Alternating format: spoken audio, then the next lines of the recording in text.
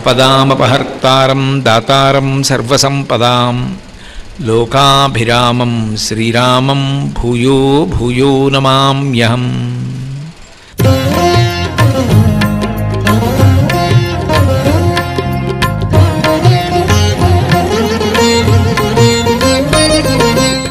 ఒక మహాపురుషుడు చెప్పినటువంటి మాటలు ఉన్న పుస్తకం నీ ఇంట్లో ఉంటే ఆయన నీ ఇంట్లో కూర్చున్నట్టు. రామకృష్ణ పరమహంస అనుగ్రహ భాషణాల పుస్తకం మీ ఇంట్లో ఉందనుకోండి, రామకృష్ణ పరమహంస మీ ఇంట్లో ఉన్నట్టు. నేను రామకృష్ణ పరమహంస అనుగ్రహ భాషణం చదువుతున్నాను అనుకోండి, పరమహంస నాకు చెప్తున్నట్టు. కాబట్టి ఇప్పుడు ఆ పుస్తకాలన్నీ ఇంట్లో ఉన్నాయనుకోండి, ఎప్పుడో అప్పుడు ఓ పుస్తకం తీసి నేను చదివాను అనుకోండి, నా మనసు ఆందోళనతో ఉంటే నా మనసు శాంతి పొందింది. నీవు చదివేటటువంటివి అటువంటివైతే, నువ్వు చూసేటటువంటివి అటువంటివైతే, నువ్వు వినేటటువంటివి అటువంటివైతే, త్యాగరాజస్వామి కీర్తనలు, అన్నమాచార్య కీర్తనలు, మంచి వాంగ్మయం, మంచి కీర్తనలు, మంచి సంగీతం, మంచి వాద్య ఘోష ఎన్నో ఉన్నాయి.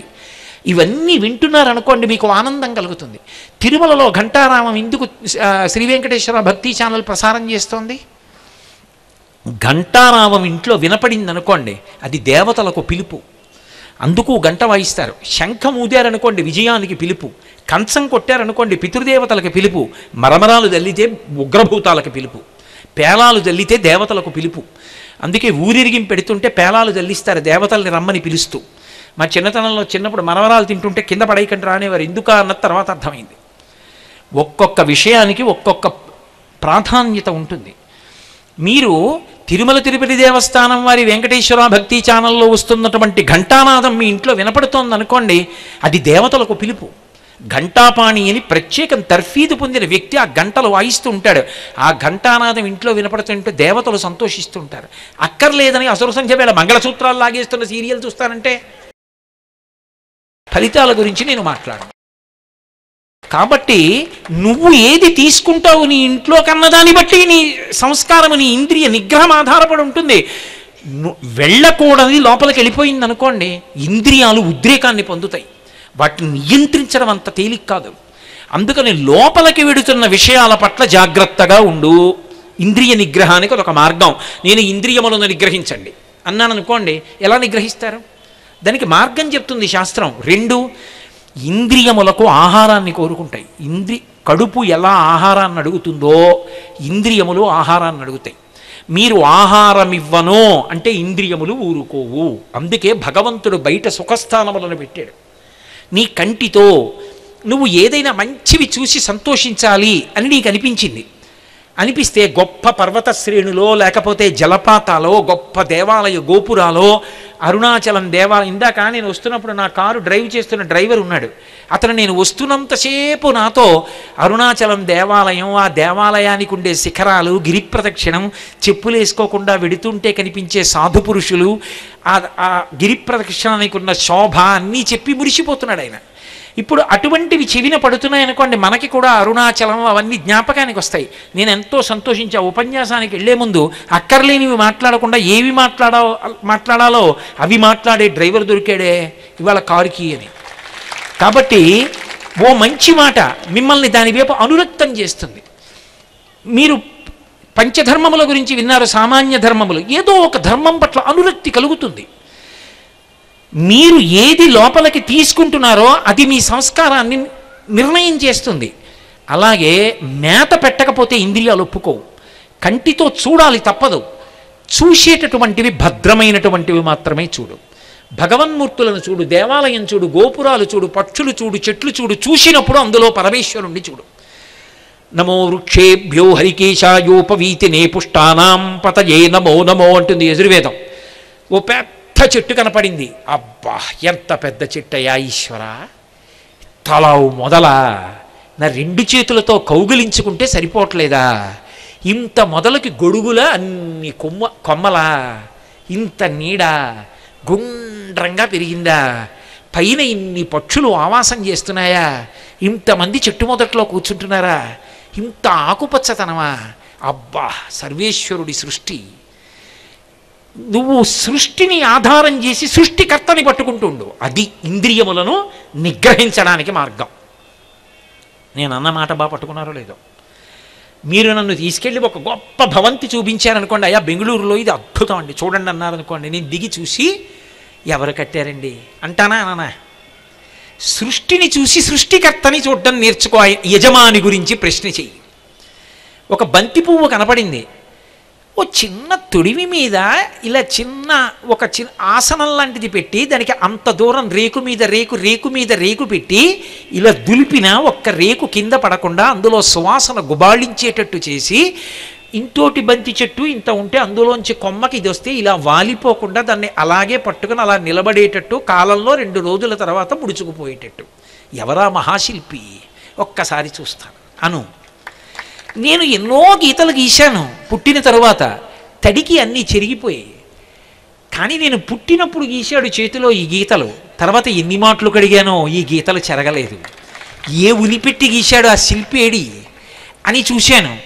ఇప్పుడు నా మనసు విశ్వమును చూసి విశ్వనాథుణ్ణి వెతుక్కుంటోంది. నువ్వు చూస్తున్నప్పుడు ఇంద్రియములతో చూసి అది భగవంతుని యొక్క అనుగ్రహంగా దాని విభూతిని శ్లాఘించు. అప్పుడు ఇంద్రియములు నిన్ను పాడు చేయు. ఏది చూడు అందులో పరమేశ్వరుని యొక్క విభూతిని చూస్తుండు. అందుకే అంటాడు మమ తేజోంశ సంభవం అంటాడు. ఒక మంచి గుర్రం కనపడింది. కైవారం క్షేత్రానికి ఎడుతుంటే ఒక ఎర్రటి గుర్రం రథాన్ని లాగుతోంది. ఒక తెల్లటి గుర్రం ఉచ్చైశ్రమంలో ఉంది. అది ఆ గుర్రం వెనకాతల బండికి కట్టారు, అది ఎడుతోంది. నేను ఆ గుర్రం వంక అలా చూసా. అశ్వక్రాంతే రథక్రాంతే విష్ణుక్రాంతే వసుంధర అన్న వేదమంత్రాలు గుర్తొచ్చాయి. అబ్బా ఏవి గుర్రం రా! ఈ గుర్రం గదు హైగ్రీవుడు. అశ్వపూర్వాం రథ మధ్యాం హస్తినాద ప్రబోధినీం శ్రీసూక్తం గుర్తొచ్చింది. ఆ గుర్రాన్ని ఈశ్వరుడు ఇంత గొప్పగా ఎలా సృష్టించాడు రా! గుర్రాన్ని గాడిదని ఆయనే సృష్టించాడు. కానీ గుర్రంలో ఆ తేజస్సు, అసలు ఆ కళ్ళు, దాని జూలు, ఆ టీవీ, చీలని డెక్కలు, ఆ పరుగు, ఆ చప్పుడు, ఆ అందం, ఈశ్వర ఎలా గీసావయ్యా ఈ బొమ్మ, ఎలా పోసావయ్యా ప్రాణం, ఎలా ఇచ్చావయ్యా ఈ పరుగు. అది పరిగెడుతుంటే ఈ ముందు డెక్క ఇలా ఎత్తితే ముందు డెక్క ముద్రలో వెనక డెక్క పడుతూ ఉంటుంది. ఖచ్చితంగా వెనక డెక్కలు ముందు డెక్కల ముద్రల్లో పడుతూ టక టక టక టక టక టక టక టక పెడుతుంటుంది. ఆ చప్పుడు కూడా ఎంత అందంగా వస్తుందో. ఈశ్వర ఏమి నిర్మాణ ప్రజ్ఞ, ఏమి మహాశిల్పివి. ఓసారి రేపు గుడికి వచ్చి చూస్తాను నిన్ను. దొంగ అక్కడ దాక్కున్నావు, ఇక్కడ కనపడవు, అక్కడ చూస్తా. ఇది ఇంద్రియములను నిగ్రహించడానికి మార్గం అని చెప్పింది శాస్త్రం. ఆహారమును మితంగా ఇయ్యి. ఎప్పుడో ఏదో చూడక తప్పదండి అంటావా, అది కూడా ఈశ్వరానుగ్రహంగానే చూడండి తప్ప ఇంకొకలా వద్దు. అంతకన్నా నేను సభలో మాట్లాడను. కాబట్టి ఏదైనా ఈశ్వరప్రసాదంగా స్వీకరించు. మితముగా ఆహారమును ఇవ్వడం మొదలుపెట్టు, లొంగుతాయి. ఎందుకనంటే ఏదైనా సరే క్రూర స్వభావం ఉన్నదనుకోండి, ఆహారాన్ని నియంత్రించేస్తే లొంగిపోతుంది.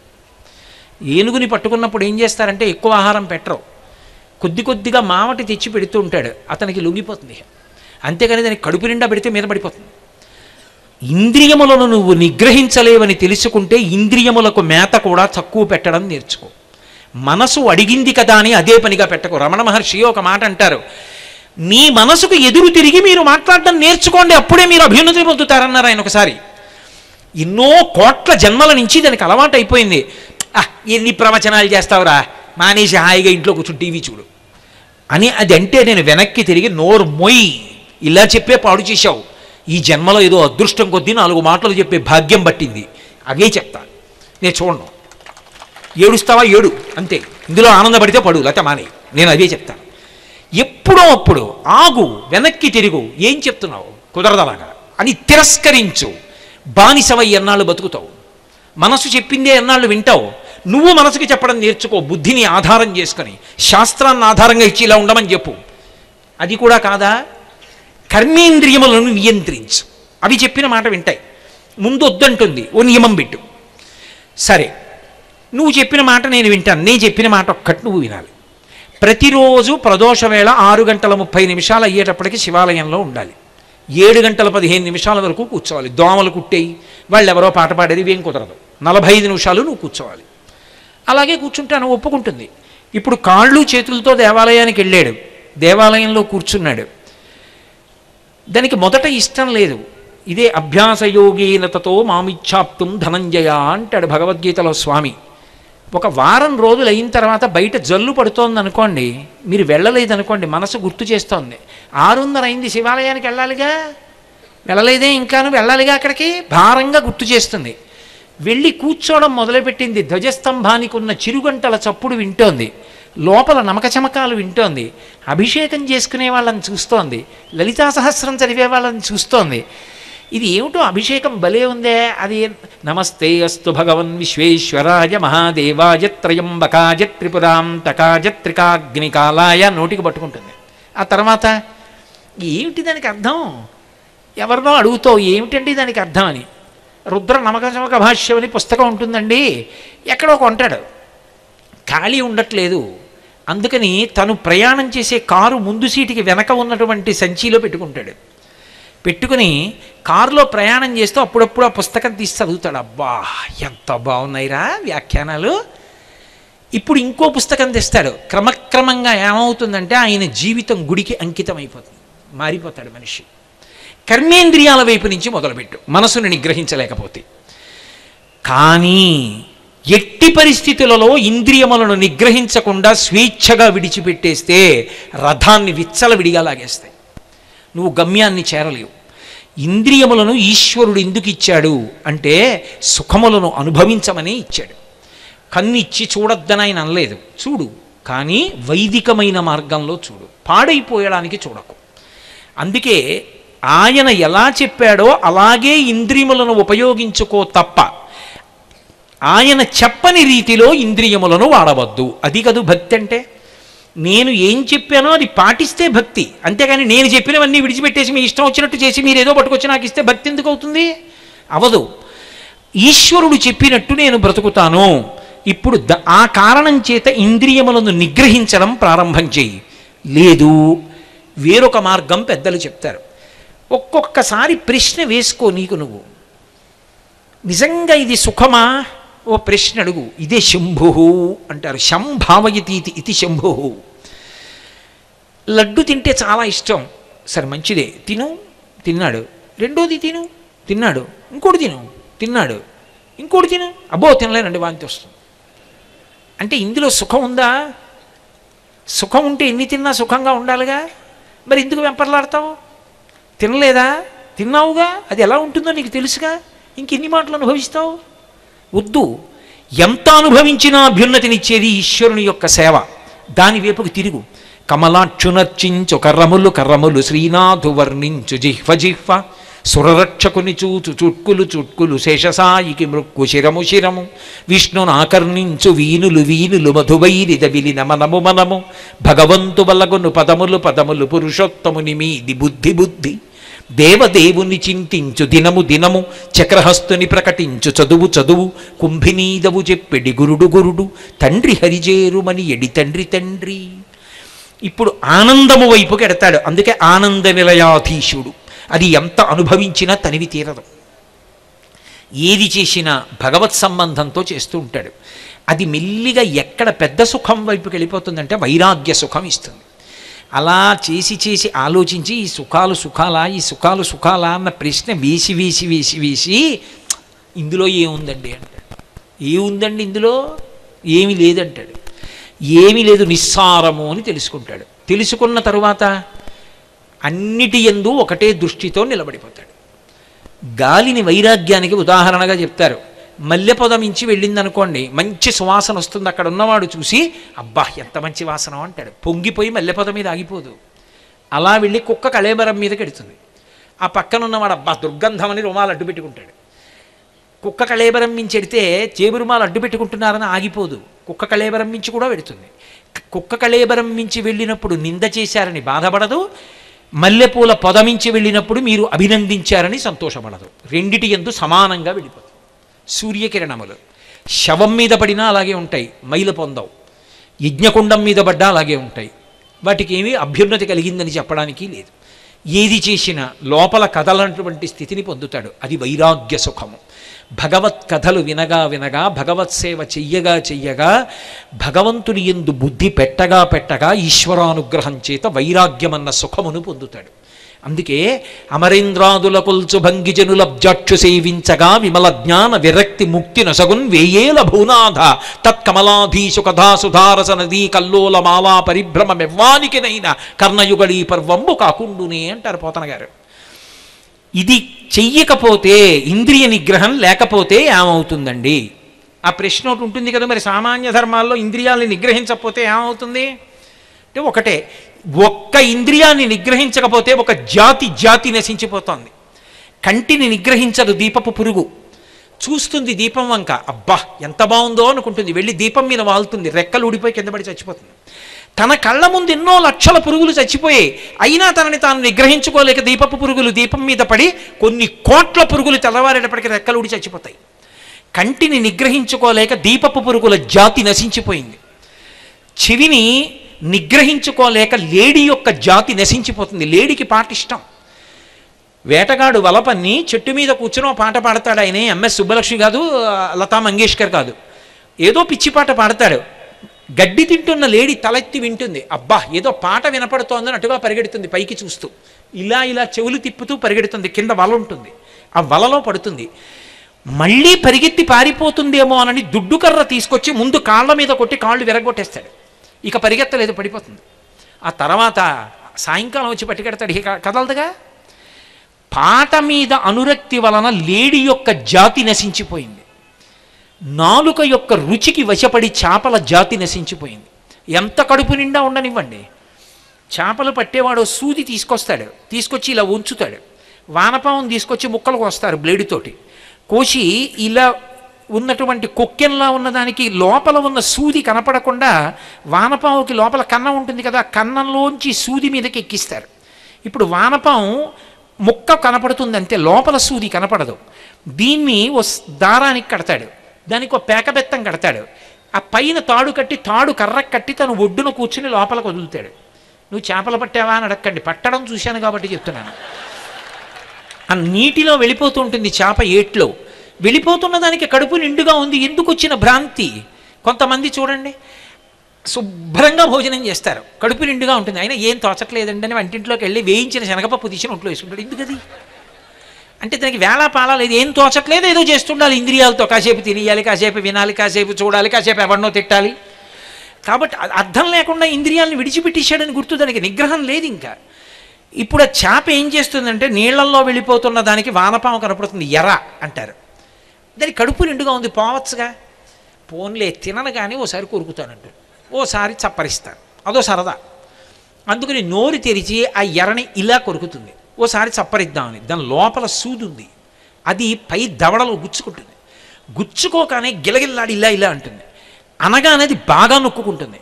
పైన ఉన్న పేకబెత్తం కదులుతుంది, చేప కొరికిందని గుర్తు, ఇలా అంటాడు. తాడుతో సహా నోటికి గుచ్చుకున్న సూదితో బరువు అంతటితోటి నిప్పెట్టి వచ్చి పైన పడుతుంది. ఎవరో ఓ గంభీరమైన విషయాన్ని ప్రతిపాదించాడు. మచిలీ జల్కా రాణి ఇస్కా జీవన్ పానీ హాత్ లగావో డర్జాయేగి బాహర్ నికాలో మర్జాయేగి అన్నాడు. చేపకి నీరు ప్రాణం, పైకి తీస్తే చచ్చిపోదు, ఇలా అని బయట పడేస్తే వాడు ఇల్లు ఏం చేస్తాడంటే కొక్కెంలోంచి నోరు విప్పేస్తాడు, బుట్టలో పడేసుకుంటాడు. నాలుక రుచి కోసం ప్రయత్నించిన చేప ఆహారం అయిపోయింది. బుట్టలు నిండి వెళ్ళిపోతుంటాయి దుకాణాలకి. వానపాము ముక్క కోసం చేపల జాతి నశించిపోయింది, రసీంద్రియానికి లొంగిపోయి. వాసన, తుమ్మెద తామర పువ్వు దగ్గరికి ఎడుతుంది, కడుపు నిండా తేనె తాగుతుంది, పోవచ్చుగా. ఆ వాసన చూసి మత్తెక్కి పడుకుంటుంది అందులో. బాహ్య ఎంత మంచి వాసన, ఇలా పడుకోగలిగిన వాడెవరు? ఏదో మంచం వేసుకుంటాడు, నేను తామర పువ్వులో పడుకుంటానని పడుకుంటుంది. అలా ఉంటుంది ఆ తామర పువ్వు. సూర్యాస్తమయం అవుతుంది, ఇలా ముకుళించుకుంటుంది. ముడుచుకుపోయిన తర్వాత ఇది లేస్తుంది, ఏమిటి ఏవో తగులుతున్నాయని బయటికి పోదాం అనుకుంటుంది. అనుకుని లేద్దాం అనుకుంటుంది. రెక్కలు చాలా సున్నితంగా ఉంటాయి. ఆ మూసుకున్నటువంటి తామర పువ్వు యొక్క రేకులలోంచి బయటికి వెళ్ళలేక కొట్టుకుంటూ ఉంటుంది.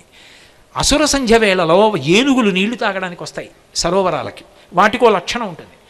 గజేంద్ర మోక్షణంలో చెప్తారు, తుండంబుల పూరించుచు గండంబుల చల్లుకొనుచు గలగల రవముల్ మెండుకన వలదగడుపుల నిండం వేదండకోటి నీటింత్రాగెన్ అంటారు పోతన గారు. అవే మామూలుగా తాగవు, పెద్ద అల్లరి. ఏనుగులు స్నానం చేస్తే, సర్కస్ ఏనుగులు ఏట్లో స్నానం చేస్తున్నప్పుడు చూడాలి వాటి అల్లరి. మనం అరణ్యంలోకి వెళ్ళి చూడలేం కదూ. ఆ తామర పువ్వులు తొండంతో పీకేసి గిరగిరా తిప్పి కింద పడేసి పాదంతో తొక్కుతాయి. పువ్వులో ఏముంది? తుమ్మెద ఉంది, అది చచ్చిపోతుంది. ఏనుగు కాలేశాక ఇంకెక్కడ బతుకుతుంది? తేనె తాగిన తుమ్మెద బయటికి పోతే బతికేది కాదు, వాసన కోసం అందులో పడుకుని చచ్చిపోయింది. వాసనకి లొంగిపోయినటువంటి తుమ్మెదల జాతి ఏనుగుల కాళ్ళ కింద నశించిపోతోంది. ఒక్కొక్క ఇంద్రియాన్ని విడిచిపెడితే ఒక్కొక్క జాతి నశించిపోతోంది. 5 ఇంద్రియాలు బలంగా ఉన్న మనం విడిచిపెడితే ఏమైపోతాం? అందుకని నిగ్రహించు, పాడైపోకు. ఈశ్వరుడు దాన్ని ఇచ్చింది వైదికమైన సుఖములను అనుభవించమని, అలాగే అనుభవించు, దోషం రాదు. తప్ప ఈశ్వరుడు ఇంద్రియాలు ఇచ్చి మీరే సుఖాలు అనుభవించకండి అన్నాడు అనుకోండి, శాడిస్ట్.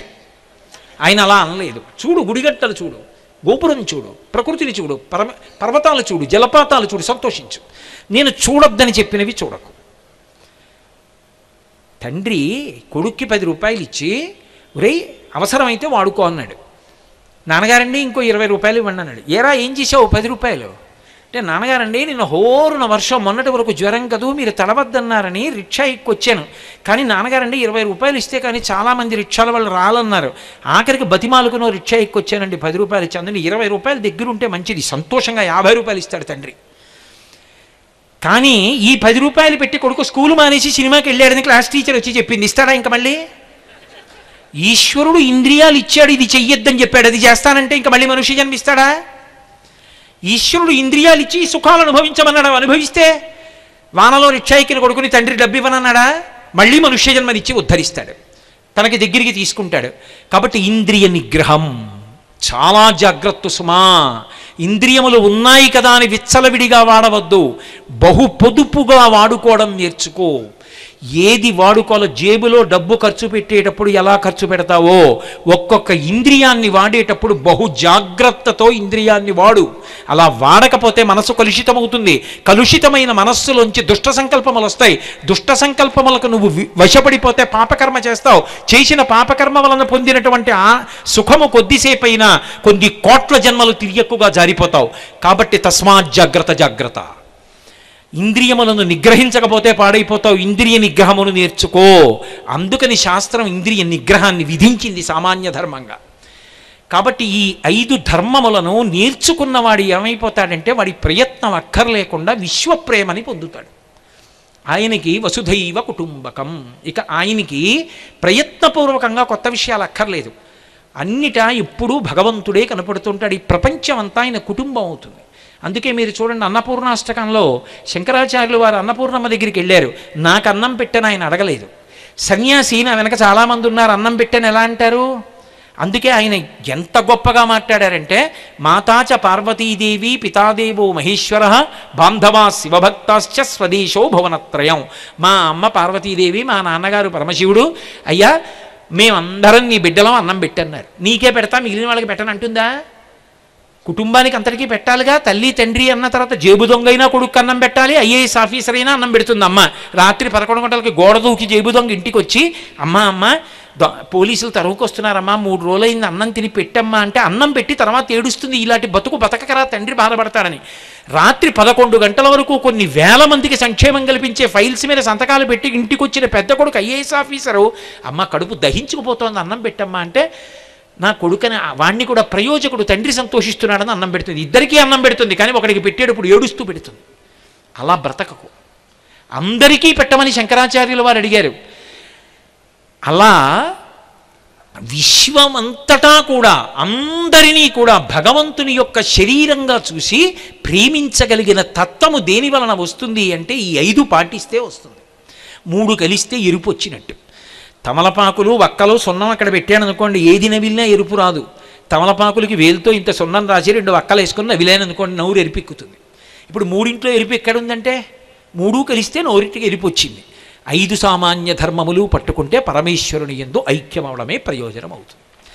అందుకే మానవ జన్మ ఎత్తినటువంటి ఎవ్వరైనా అహింస, సత్యము, శౌచము, ఆస్తేయము, ఇంద్రియ నిగ్రహము, ఈ 5 బాగా జ్ఞాపకం పెట్టుకొని వైదిక మర్యాదలో శాస్త్రము ఎలా చెప్పిందో ఆ కోణంలో ఈ ధర్మములను అనుష్ఠించాలి అని ఋషులు మనకందరికీ కూడా ప్రబోధం చేసి ఉన్నారు. మంగళాశాసన పరై పదాచార్య పురోగమై సర్వైశ్చ పూర్వైరాచార్యై సత్కృతాయాస్తు మంగళం. మంగళం కోసలేంద్రాయ మహనీయ గుణాత్మనే చక్రవర్తి తనూజాయ సర్వభౌమాయ మంగళం ఉమాకాంతాయ కాంతాయ కామితార్థప్రదాయినే శ్రీగిరీచాయ దేవాయ మలినాథాయ మంగళం. సర్వం శ్రీ ఉమామహేశ్వర పరబ్రహ్మార్పణమస్తు. స్వస్తి.